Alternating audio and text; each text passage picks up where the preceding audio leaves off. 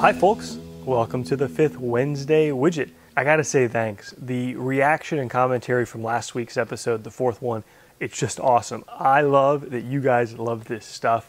The folks were talking about creating their own poll about who has been influenced in either getting into machining or even buying a Torchmate mill because of my channel, and that means the world to me.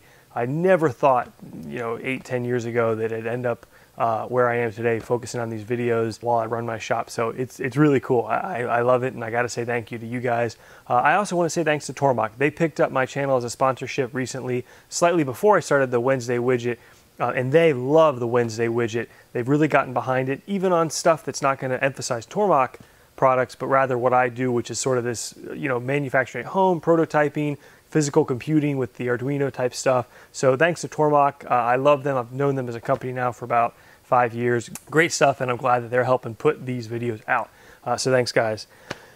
This week, we are going to make a tool for the shop. We make these USPSA style Target hitch covers that you can see here. They're kind of a gag gift. The story is I was at a shoot with some buddies, and someone sort of jokingly challenged me, like, could you make one of those things, and how easy would it be? I think it was on a Sunday, and we all shot on Monday nights, and the next day I sort of just showed up and handed him one casually, and he was impressed. It's kind of funny, both this week's tool and that story in itself is kind of what I love about where I've gotten to in life, which is I feel like I can make a lot of stuff. Whether it's the lathe or the Torchmate or the Torchmate or some of the manual equipment I've got here, I love knowing that with the stuff I've got here, the raw material, the supplies, I can make stuff. And that's the goal today. So we powder coat these, and after we've masked the other sides, one of the things we do is powder coat the hitch part, mostly for aesthetic and weather protection. And we want to do that by holding the inside of the tube, and you want a pair of reverse pliers to do that best. You want to keep your fingers off it, keep the part clean, be able to transition it over to the hanging hooks or the oven without having to touch anywhere on the outside of the part. So let's make a pair of reverse pliers. Now, lots of ways to skin the cat here. Yes, you could buy a pair. The most common reverse pliers you'll see online are snap ring pliers, but we've got equipment, and let's have some fun here. Now, I've often talked in the Wednesday Widgets about design philosophy and even the business philosophy. This is a tool. It's a real tool. We sell these things. I don't mind investing a little bit of time into them, but it's not a tool in the sense that the quality of the tool is going to result in its longevity or a higher quality end part. It's more of a convenience type tool. So I want to make it, and I want to make it quick. Now, inevitably, it'll be slowed down because I'm filming a video here, but I want to walk you through what I do, which is I think of the tool in my head, then we're going to hop into SolidWorks, design it. Then when we make the part, we're probably going to deviate from SolidWorks because we're going to kind of use stuff we've got laying around, and we're not going to be as precise, you'll see, with how we mark the holes and so forth. Without further ado, though, let's dive in. So, SolidWorks. Also in last week's video, I talked about how happy I am I moved to it, and some of the folks agreed measuring is a great thing about SolidWorks. Probably not reason alone to check that size, but it is really, really convenient. I use it all the time, and a very quick example, or a few examples would be, being able to select two faces, gives you the normal distance, select the edge, gives you the same distance, or if you just swap over here and select two faces, it gives you the reference angle between the two of them. Helps me move quickly in the shop. So I've got this all modeled up already, and here is the piece of tubing. I'm not going to show you that, guys, because you know how to model tubing at this point. So we'll hide that. Actually, undo. We will change the transparency, so that's transparent. Now, these aren't the prettiest looking things, I will admit that, but like I said, we're not actually going to adhere perfectly to what we have modeled. I modeled these up very quick as a proof of concept, and to get the part to plasma cut. And you can see here, I think this left one is fixed, but the way they'll work is they'll clamp outward, and this diameter here is close to the diameter of the hole, and then this one I've got offset with two little studs because I want to be able to get a hook in there that they hold on the racks for powder coating, so I don't want something obstructing that hole like so. And I've already had a couple ideas, which I'll show you here in a minute, about what we're actually going to do for those. Again, the CAD is just to get something going here. This will be for a spring to push them open, and I've got an idea on how to do that. What I will do is open just one of the pliers and walk you through how I designed it, so you can see we start with a little shape like so that I just sketched by hand, if you will, in SolidWorks. So, hole for our pivot point. I relieved an area here, and then the rest are just some simple fillets and rounding corners. What was that one? I think that's actually the hole. The hole up here. And the last one is extruding this pin here for the spring. So that's the handle. They're identical for each side. Okay, before we can cut anything on the Torchmate, we need some geometry. So another thing I love about SolidWorks, open the part we want to cut, right click, select the face, export that face as a DXF. This is just a warning that you're in an assembly. We're going to save it as a copy.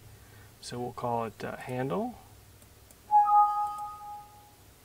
And it'll bring up this window here. Sorry, you click confirm the faces you like. Brings up a window that previews the face in a DXF format, just like so, and save.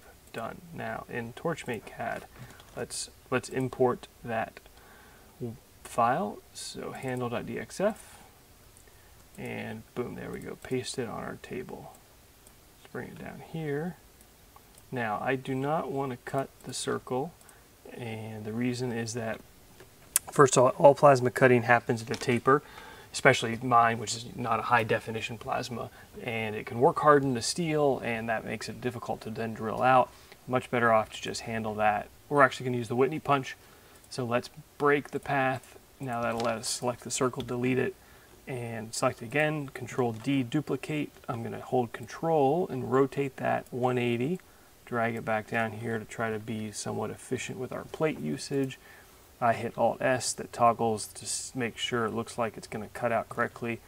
Control-A, select everything again. Machine, create toolpath, male, lead in, lead out. We'll do 1/4 inch. We'll see what, let's see. I've been playing around with angles more lately for a more gentle lead in. We'll try 20, and then let's see when we do edit start point. These are just for fun. This isn't really going to matter. See, I like that. Oh, that's a little close, so maybe I'll go. Yeah, let's try it again with 30. So Control Z, machine, toolpath, male, 30 degrees. Okay. And I'm fine with that, and I'm fine with that. So let's hop over to Plasma. File is loaded up in the Torchmate software. I've got my 0 set in the bottom left corner here. 48 inches a minute, 137 volts, 45 amps. Let's rock and roll. I gotta say, folks, I might be a machinist and a mill guy at heart, but I love this Torchmate. Sometimes I gotta shoot like a real-time video where you just watch how fast it is to go from idea to CAD to cutting file to part in your hand. Awesome.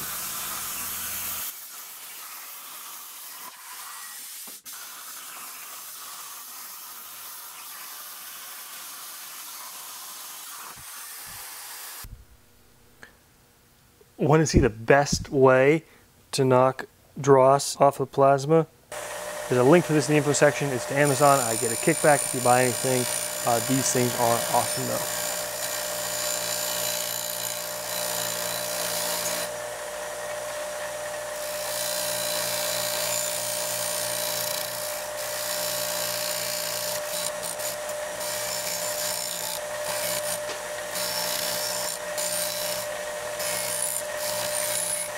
Okay, we've got 2 plasma cut parts. Let's get a hole in one of them.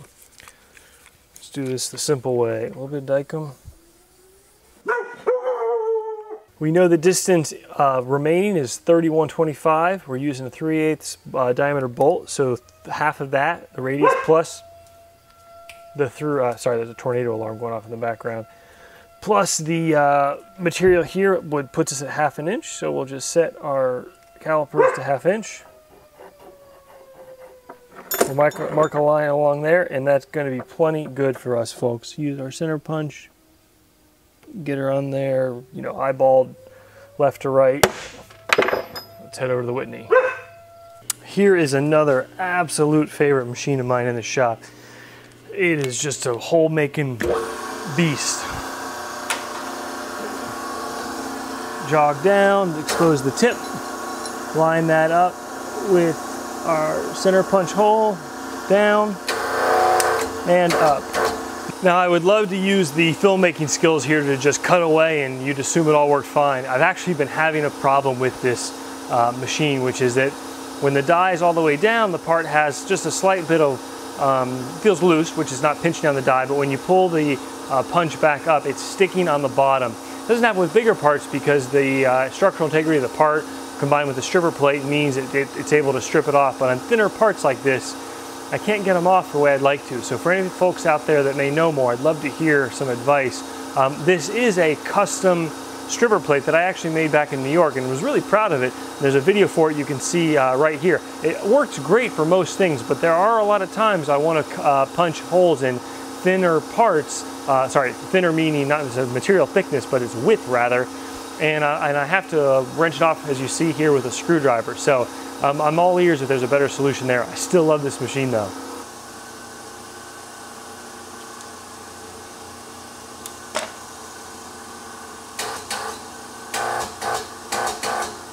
It does make beautiful holes though. Perfect fit for the 3/8 shoulder bolt. Let's duplicate that hole location. I'm gonna grab a 3/8 transfer punch. Just line up our parts. Again, plenty close enough. And there's no real reason these have to be perfectly aligned anyway. Now let's go drill and tap this for 5/16 18. Okay, letter F, drill. A little bit of cutting fluid. Here we go. If you want to see a video on a guy who knows how to do this the right way, check out Tom Lipton over at Ox Tool. He just published a great video on using a bridge fork. It's a little bit different because the spindle will reverse there and reverse very quickly, but power tapping and tapping very, very quickly, switching between drill bits and taps and so forth. So nice job, Tom, on that video.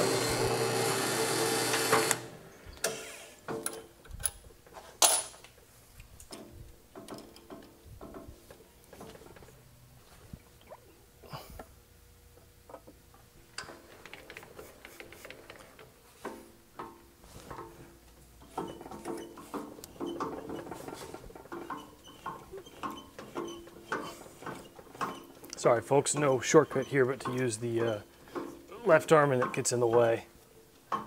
Okay, take that out, lower it down, and finish by hand.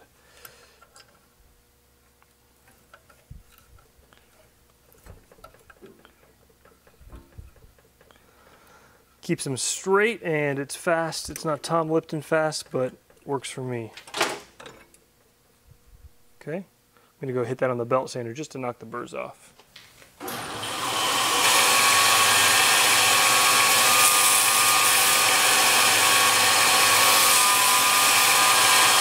Okay, let's see how they fit together.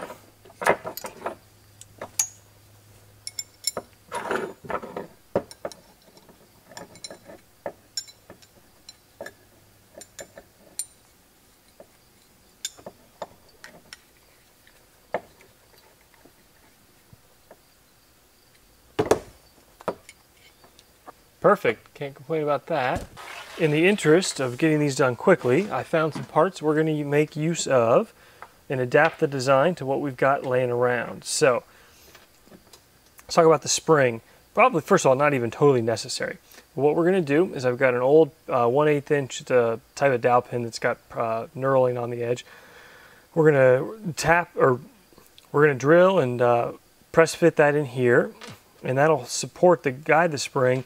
Then we're going to use a little 632 button head screw, and that's going to actually pinch down on the last link of the spring and hold it in place on the other side of the pliers. Then I found this in a toolbox laying around. Couldn't tell you what it is, but it's this plastic part, and it's got a chamfered edge that fits perfectly inside the hole for the hitch receiver. So we're going to mount that on the one side. And what we'll do is we'll just use this 3/8/16 piece it came with, and we'll just turn that down to something like 3/16 so we can drill and glue it inside the knob tip there. And then the other end, we're still going to use a little bar across, but instead of rubber bumpers that I didn't have on hand, we're just going to drill and tap it for 1/4 because I had some of these nylon set screws laying around, and those will work perfectly to hold the other side of the part. So let's keep moving along here. I am fast forwarding through most of this part because it's just drilling and tapping some holes, and by now you guys know what to do and how to do that, and if you guys aren't learning, then it's a waste of time to be watching this, so I'm just going to fast forward. But for those of you loyal enough to be watching as I fast forward, here is a sneak peek of an automation machine I'm working on that hopefully in the next few months I'll be able to share with you guys, and I'm pretty darn excited about. Okay, let's turn that bolt down.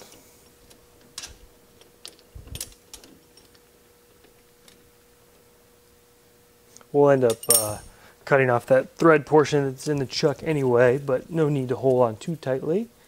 We drilled it with a number 20, which is a 160 and change. That reads 255. We're going to have some wobble there. We'll see how it cuts.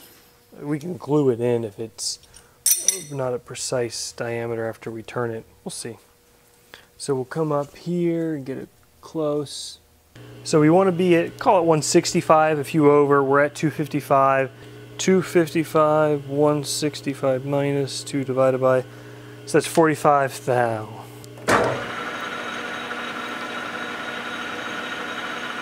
You can see that's already running out, so we may end up just gluing it in here. We're not going to worry about too much about it.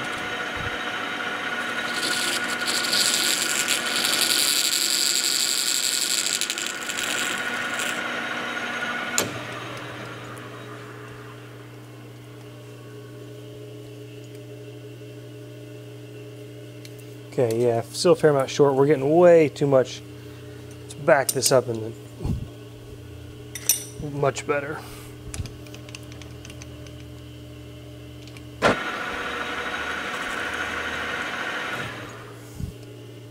Okay, we're 180, so come in 15 more total, divide that to 7.5.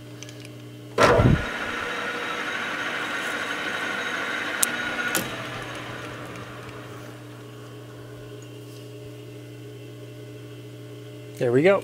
Let's see how we did. Let's try out this hole first.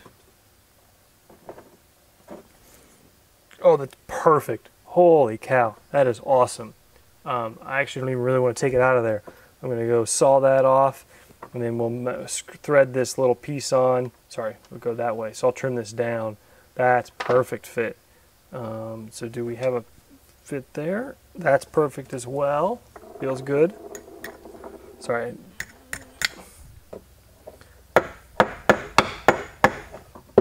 Can't argue with that. That'll retain the spring. So let's actually put it together real quick. So the idea is we will secure that spring on the end there, and that'll give us our natural opening motion. Got a tapped hole here for 832. Feels great. All right, it is Saturday night at 6:30 p.m. I like you guys, but not that much. I'm gonna go hang out with my wife. I will finish this video up here for me tomorrow, for you in about 1 second. I'm back. It's funny, it's significantly harder to shoot a video in multiple episodes. There's something about the flow and rhythm to it.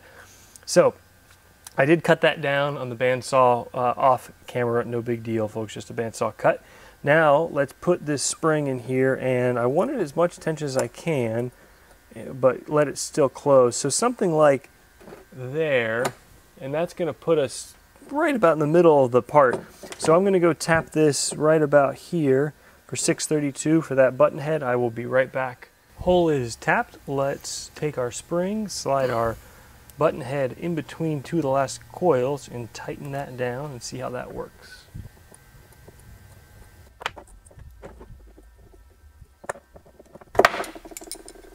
Perfect. Just enough spring pressure to open them up. Just about finished. Let's go grab a piece of aluminum and drill and tap it to fit on the other side here.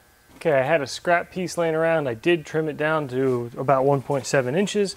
So we've got our two holes on the outsides are centered, so part is 564, so we'll go 280, close enough. I'll use my 1, 2, 3 block to support them here.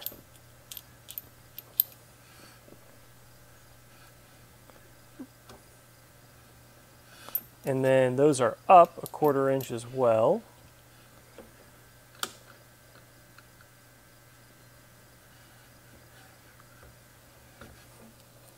Boom, boom. And then we had one hole that was offset. That's the clear through hole. It fastens to the pliers, and that was almost at the bottom. So we'll go down here, I think, about a 160 hole. And it was 1/2 inch from the one edge. Again, this is just quick and dirty.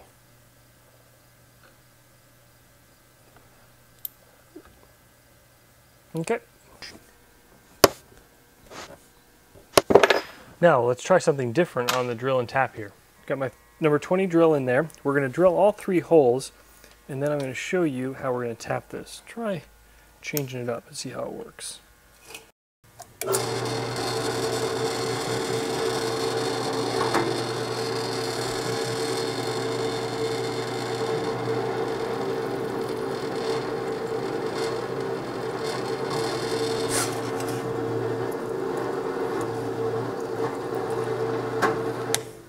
Okay, I've got the 3 holes drilled. I've got the part of my vise an opposite sort of direction because the that hole's done, but these need tapped. We are going to try using these Greenlee drill tap chamfer tools that you can see right here. Take out the 1/4 20, and I've been using these for a little while now. They're usually meant for thin stuff or sheet metal, and you have to make sure you can't ever tap anything thicker than the distance between the chamfer and the tap, or it won't work. They're probably meant for stuff thinner than this. We're going to try it. You do have to be careful. You have to be safe. You have to have your part in a vise for sure. It has to be secured. And you got to be careful because you'll be pushing as it drills through, and you won't be moving forward very far. And then as soon as it hits that tap, it moves forward. So here we go.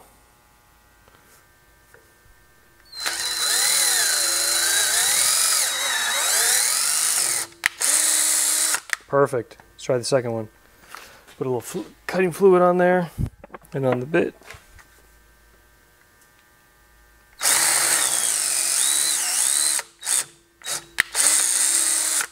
Slick. I like it. Let's put her together.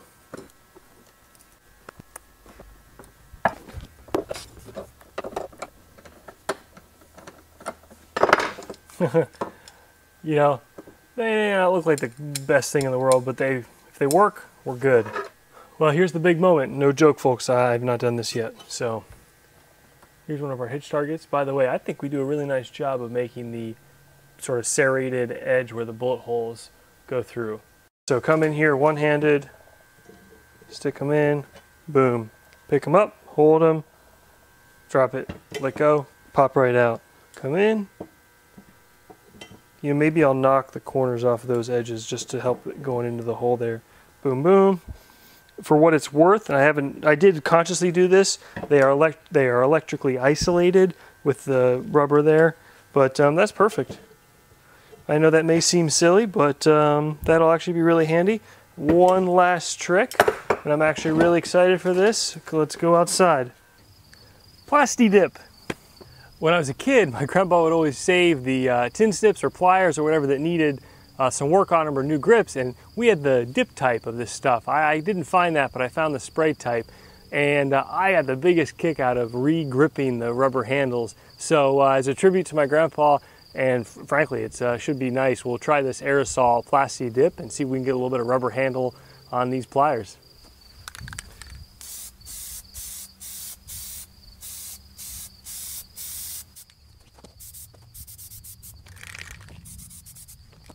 Okay, it takes a few coatings, so I'll try a few more here off camera, and we'll take a look at how they cured in the morning. All right, the Plasti dip is on there. Didn't turn out as great as I was hoping. I seem to remember the stuff I used as a kid working a little bit better, so if I find a can of the dip stuff rather than the aerosol, I'll have to try it. Didn't hurt though, and then I just threw a coat of spray paint on them to clean them up a little. I will say, sharing as a machinist, it's almost hard to publish a video on something like this because it's not this beautiful finished machine part where you feel like the pride of quality of your work and craftsmanship shines through. It's a little bit of I don't want to say ugly, but it's a functional tool. I'll use it. I'm pretty darn happy with it. It wouldn't hurt to have a little bit of cushion on the grip, so a quick fix would be to wrap it with like even tennis racket grip, but I'll keep my eye out when I'm at Harbor Freight or somewhere and see. I'm sure there'll be some slip-on type rubber grips, or maybe I'll even cannibalize a pair from some old pair of pliers. Anyways, important thing is they work. They're going to be great for what I needed to do. I'm happy with the little spring mechanism, and overall, just a cool project. And you know, I'd have to think, if I wasn't filming, how quickly could I have done this? Definitely under an hour, for sure. Anyways, thank you guys. I really appreciate the likes, the shares, the enthusiasm, the comments, all that stuff. It's great. We're on Facebook. We post a lot on there, as well as Instagram, pictures along the way. So check us out there. Otherwise, see you next week. I haven't decided. I've got a really cool Arduino project that actually is going to be tying into one of the shop machines, and then I've got a Torchmate project, which is something I've never used the Torchmate for before, so should be interesting. Stay tuned, folks. See you soon.